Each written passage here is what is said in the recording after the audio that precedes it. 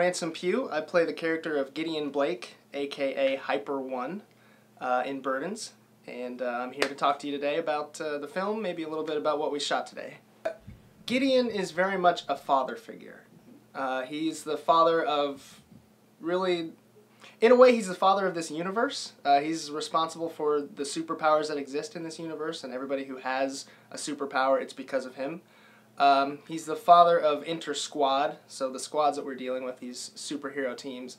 He sort of helped found them and create them. And he's also the father of Child, who's a very integral part of the story. So today we shot some B-roll, some background stuff, some flashbacks of Gideon and his wife.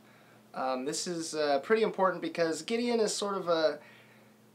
Well, he's got a lot of burdens, as you can tell from the title of the film, and this scene today sort of dealt with a time before that, a time when he wasn't such a heavy man, a time when he was happy, when he had love, and so we got to see that lighter side today, and it's important to see that so that you really get a feeling for exactly how much he's lost. This is another thing where, you know, Gideon is always doing things, and he's become a very careful man because everything that he does, another big theme of the film is everything that you do, the choices that you make, everything has ripples, everything has consequences.